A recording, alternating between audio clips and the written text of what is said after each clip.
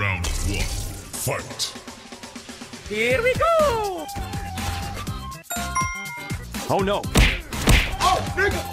Round 1. Fight.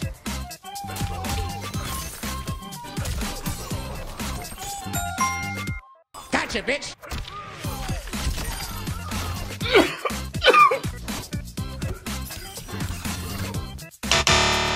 I'm in danger! Sit down, big fella! I'm about to end this man's whole career. Yo, I'm joking! Stop! This is why frame data is important. What is going on, guys? My name is Mad Dog Games and welcome to another episode of the Advanced Tips series. A series where we'll take it to the next level by covering concept and techniques to help you improve your game. Today we're going to talk about one of the most important things in all fighting games.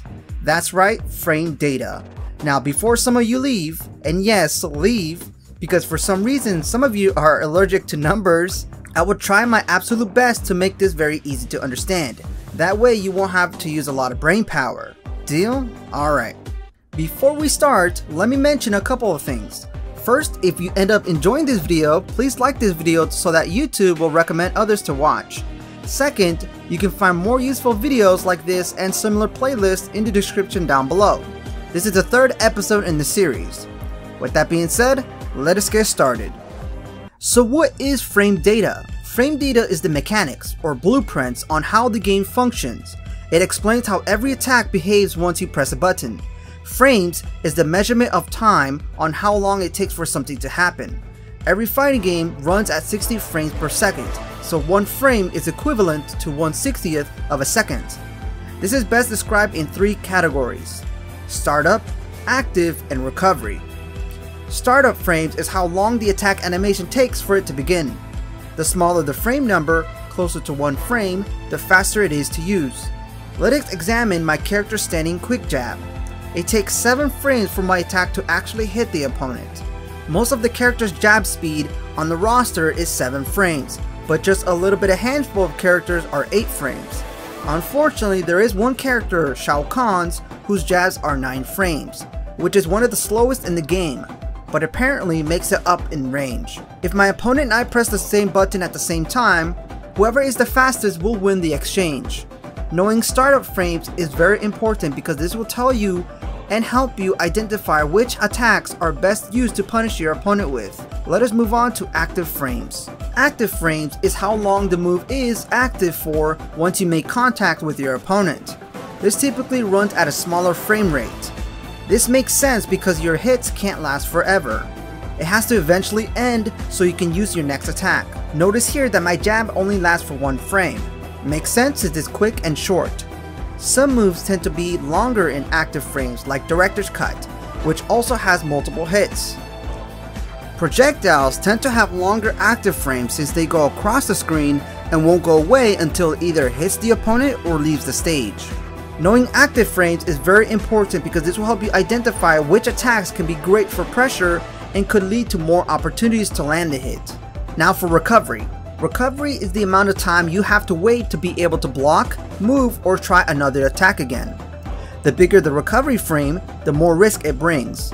Knowing recovery frames is very important to know because during recovery frames, you are very vulnerable to being countered.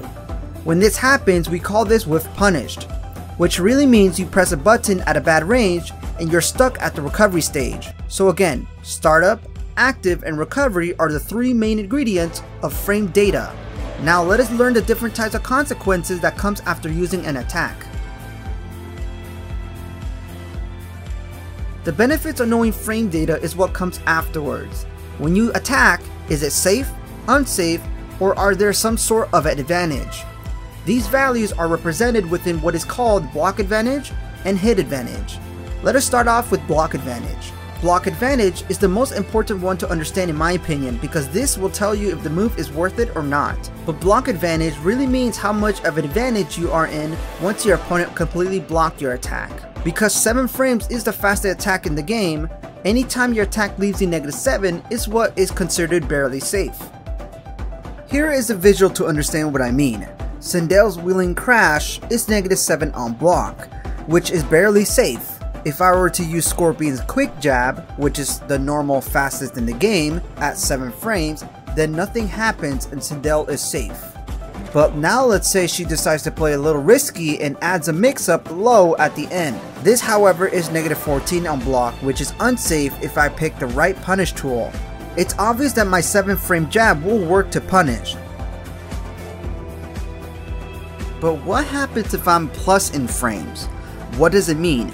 If you're plus in frames, it ultimately means that you have a chance to keep on attacking and pressuring. Here's an example. Jade is very scary at the corner because her pressure gain can be very hard to deal with. Her Fatal Attraction leaves her +5 on block, meaning that she can continue pressuring you with another attack. She can move 5 more frames before you can. And here, me playing as Jax, I'm trying to button mash as hard as I can, and you can see me constantly losing because it's not my turn still. So being plus is always a good thing if your character has it. Let us move on to hit advantage. Hit advantage is the advantage you receive once you hit your opponent. This means your opponent is stuck in place and won't be able to move. The higher the frames, the more freedom you have afterwards. The best way to test this out is by using an attack and jump afterwards. Because my hit is +9 on hit, it means I can move 9 frames before my opponent can.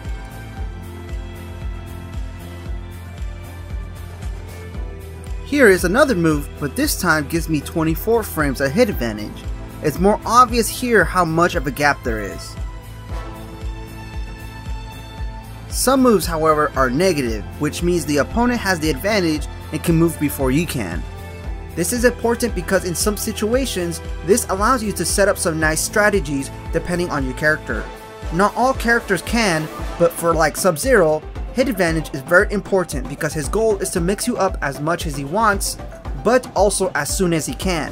So for example, once he throws you in place, he uses Roundhouse as a stagger because this attack has 16 frames of hit advantage.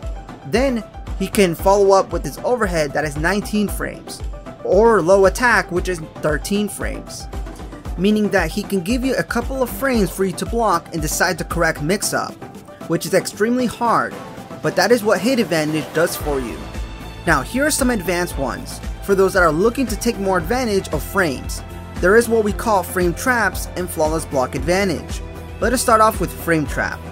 Frame trap is a situation where you are at enough frame advantage to connect another attack that cannot be interrupted. For example, one obvious one is Sub-Zero. He has a frame trap attack that is guaranteed on block, and that is because his brutal kick leaves him +4 on block. So he can move 4 frames earlier, and using it with his down poke, which is 6 frames, there is nothing in the game that is quick enough to punish it. Plenty of people fall for this attack, and I did at first too, because when he uses this attack, he is fully committing himself, and it should automatically be unsafe. But nope, in this situation he's safe, and it's another reason why Sub-Zero is so strong. Not all characters are able to do it, because it all depends on the tools and attacks they offer, but learning how to frame trap will definitely open some good opportunities in a fight. Flawless block advantage is the ability to change the opponent's frame data and allows you opportunities to punish them. For example, if we were to block Liu Kang's Chinese warrior, which is +4 on block, flawless blocking will change it to a -11, allowing me to use my 7 frame attack to punish it. However, not all attacks are the same, as some will remain plus or barely safe. I will have a link on why learning to flawless block is important, as it explains further things to consider when using that mechanic. It's pretty advanced level stuff. I want to take the time to go over very quickly on how to read frame data in Mortal Kombat 11. It's one thing to somewhat know it, but another thing reading it. Let us start off with the basic attack section. This is where you're going to need to learn the frames of the first hits on each button, because some of them might transfer over when learning other combo attacks. For example, standing 1 is 7 frame startup. You'll see all of that at the bottom right, which does include other data like active, recovery, hit advantage, and block advantage. But the most important thing you need to get out of this section is knowing your speed of your fastest normal. Then we can move on to the combo attack section. This is where you're going to see attacks that has multiple hits. When looking at the startup attack for these attacks, just keep in mind the combo attack that includes your starting normals on it won't show up there, but we'll show the starting frames of the last hit. If you want to know the first hit, you have to go back to the basic attack section to know the actual frames of the first hit. And the most important thing to get out of this section is noticing if these attacks are safe or unsafe. And you can see all of that on the block advantage section, as well as hit advantage and recovery if you want to pay closer attention. You can also turn on the frame data into live mode on the controls, which makes it much easier to analyze. In the special moves section are found the next tab over. The startup and block advantage is especially important when reading this section because they often leave you unsafe, and that is because you're committing to a strong attack. That is why it's very important to learn to hit confirm and go back to the combo attack section and learn what is actual safe. Mortal Kombat 11 I think is one of the best fighting games to learn frame data today, and I say this because they have it all laid out for you. Most games today don't have that, but instead have you figure it out by going to training mode and having you do it, which can take a longer time learning it. And there you go, that's pretty much all you need to know when it comes to frame data. Understanding what is negative and what is positive is enough to put you ahead. Hopefully that wasn't that bad and you came out of this learning something. If you found this helpful, a like will be highly appreciated. Consider joining my Discord if you have questions on other things. Thank you guys so much for watching, and thanks for helping this channel reach to 45,000 subscribers. I love you guys so much, and I'll see you guys next time.